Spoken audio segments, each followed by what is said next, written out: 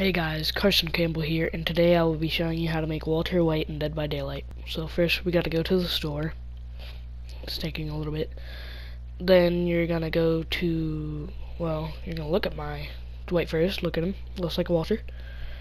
Yeah. Jiggle him around a little bit. Yeah. And then you're gonna go to the heads. And if you want to do Heisenberg, you should get the Slick Dealer Fedora. I mean, it'll work with this outfit. It'll work pretty good with it.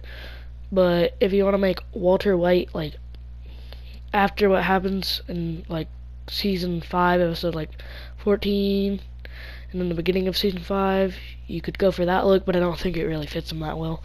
But here's Heisenberg look again, if you want to see him again. And for the torso, you will need the green Moss Thoughtful Thursday shirt. For the Walter White shirt, yeah. And it looks pretty good on him. And if you want to try to do the tidy whities, I would recommend getting these ones. I think it would work pretty good with the first season Heisenberg I was showing you after season 4, episode 13. That head would look pretty good with that. I accidentally went to Killers. So let me go back to Let me go back. Then we're going to go to Customize. Oops, went to Survivors. Let me go to Customize now.